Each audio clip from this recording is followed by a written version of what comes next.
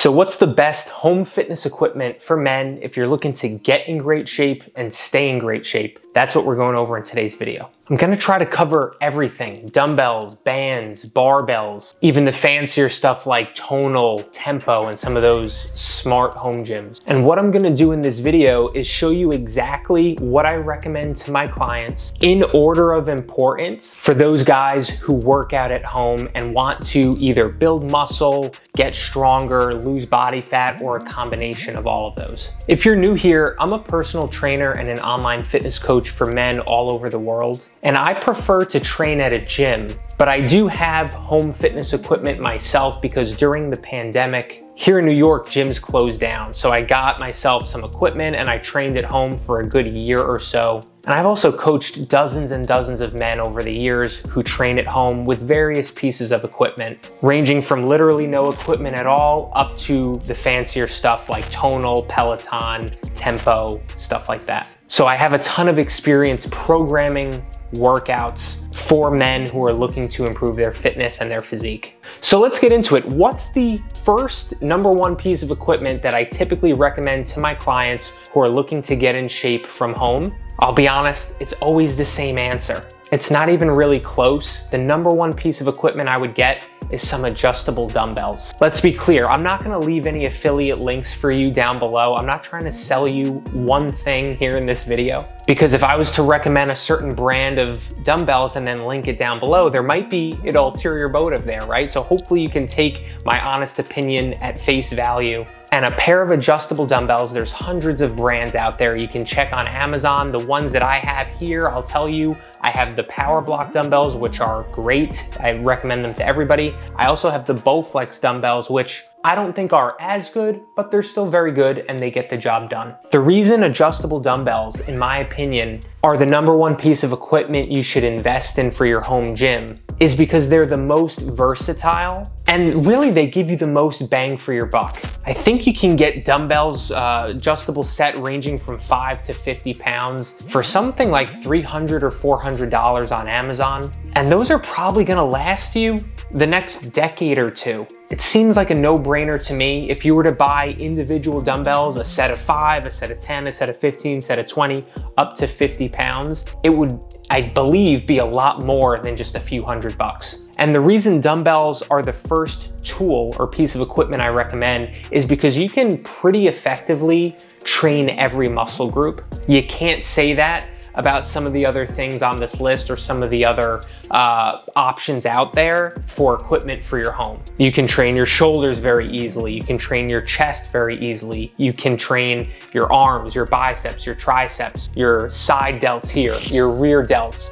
You can get in a decent enough leg workout, you know, hitting the quads, the hamstrings, the glutes. The one thing that you really can't do with dumbbells that is a gap is some sort of vertical pulling movement, like a pull-up or a lat pull-down of some sort. You can't really do that movement just with dumbbells. But everything else you have covered, you know, decently effectively. Could you argue that you could probably train triceps a little bit more ideally or preferred with a cable compared to dumbbells? Sure. But even with dumbbells, it's very, very effective. And there's countless exercises you can still do for your triceps and for every muscle group. The second piece of equipment I would get after you have your adjustable dumbbells is an adjustable bench. These are super cheap, $100 on Amazon, $150 on Amazon. And they add even more versatility, even more things you can do with your dumbbells to train even more effectively. Now you can do flat dumbbell chest presses instead of doing them on the floor, which you would be doing if you didn't have the bench and only had the dumbbells. You can now do incline dumbbell presses for that top part of the chest. You can now do seated overhead shoulder presses with the dumbbells. You can do other seated exercises like seated incline dumbbell curls, like incline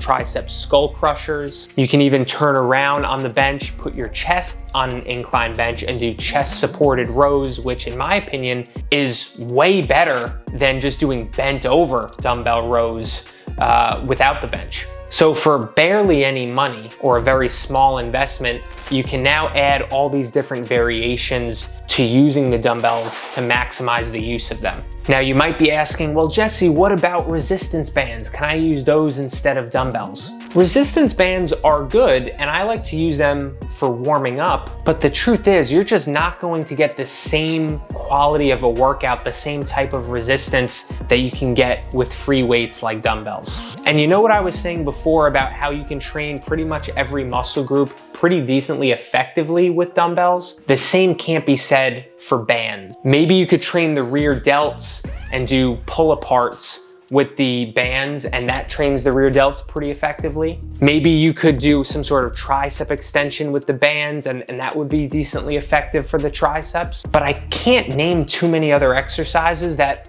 are gonna be like really effective for training other muscle groups. Maybe you could do some curls with the bands. You'd have to do a ton of reps probably. You'd be there all day doing curls until it got hard. You could probably figure out a way to do like banded push-ups, wrap the band around yourself and try to do push-ups with some extra resistance. But again, that's really the only chest exercise you might find yourself doing with bands.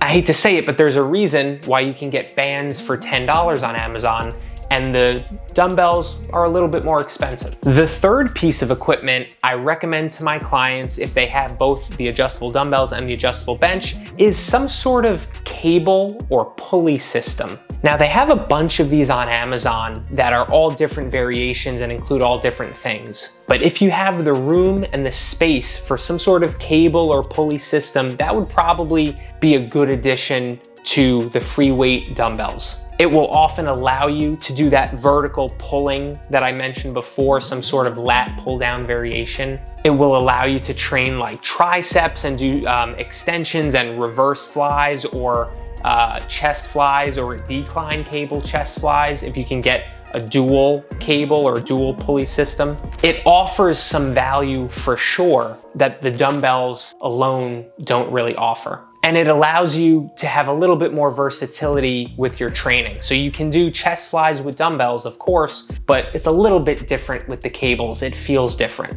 You can do reverse flies with dumbbells for the rear delts, but you may have a preference of doing it on the cables if you had that equipment as well. It gives a little bit more optionality to what type of curl you want to do, what type of tricep extension you want to do, and it can make it a little bit more fun. Now, when I say cables or a pulley system, this could be any form of that. It could be the bare bones, cheapest option you get on Amazon for a couple $100s, all the way up to the most advanced, most expensive option, which is tonal, or one of the other options that's out there that's like $5 grand for essentially the same type of piece of equipment. Now, the companies that offer the really fancy equipment like Tonal, I think Form was one offering one. I think there's maybe a couple others. These are, you know, more expensive pieces of equipment that the technology is incredible, right? It's like digital technology. It's very, very impressive. I have clients, and I've had multiple clients over the years who have Tonal, and I program workouts for them on Tonal. And that's totally fine too. But I don't recommend having that as your main form of resistance training, the only option for strength training. And that's often what people see it as, right? They see a really expensive premium product like Tonal or Form, and they think it's a one shop, you know, that one product's gonna solve all for them and they can only rely on that. The truth is, you can't train every muscle group effectively with a cable system. There's a reason why I put adjustable dumbbells as the #1 choice. I've programmed a workout on Tonal. I've programmed hundreds of workouts on Tonal. It's not easy to get a leg workout in effectively and in a preferred way on just a cable system. There's muscle groups that are totally fine to train on cables, like the shoulders. The back can be okay, the chest can be okay, and some of the more accessory work like lateral raises, curls, triceps, but it's certainly not something I recommend as your primary piece of equipment. And in fact, the clients that I have who have had Tonal in the past eventually ended up buying some adjustable dumbbells as well so that we could have a more effective training program and have a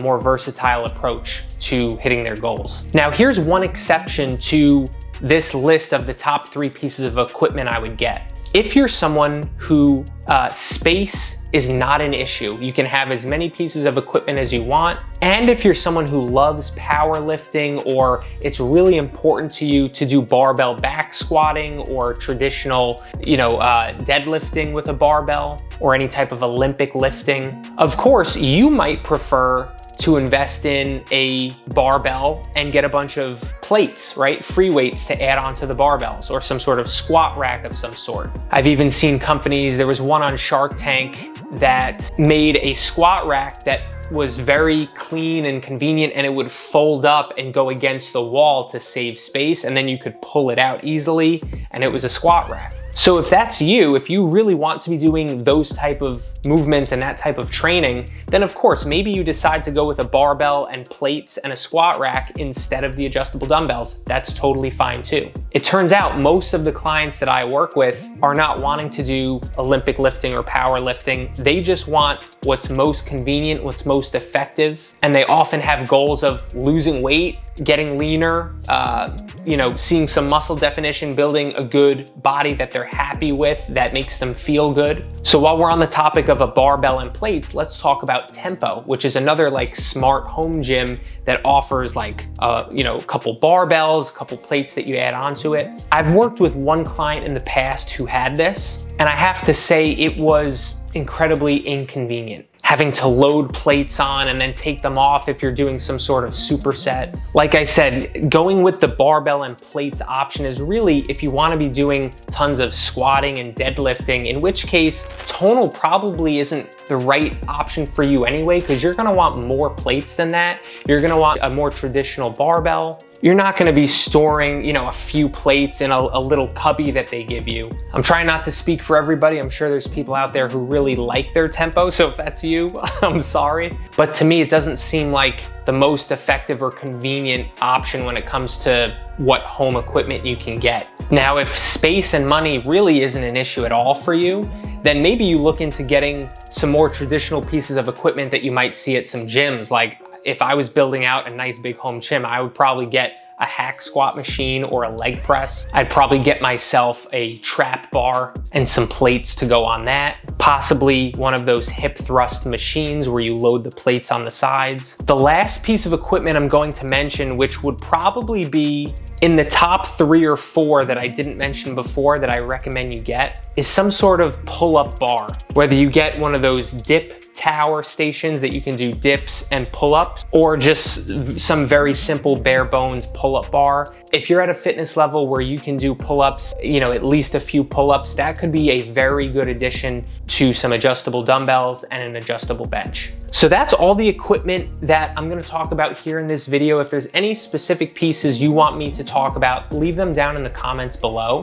And if you're watching this as someone who trains at home, or even if you train at a gym and you just thought this video would be interesting, and you like the idea of having me fully design your workouts, whether you like to work out 4 days a week or 5 days a week or 3 days a week, if you think it would be beneficial to have me coach you and design your programs and adjust them over time, as well as your nutrition, to make sure that you're seeing the best possible results, to build the best body you're capable of, and really take your fitness and your health and your physique to that next level, consider checking out my Modern Man coaching program. I'll leave the link down below in the description, because that's what I do for my clients. And if it sounds like something that might be helpful to you, feel free to check it out and I'll be happy to see if I can help. Thanks for watching the video. Hit subscribe if you aren't subscribed already, because I make new videos just like this every single week. And I'll catch you on the next video.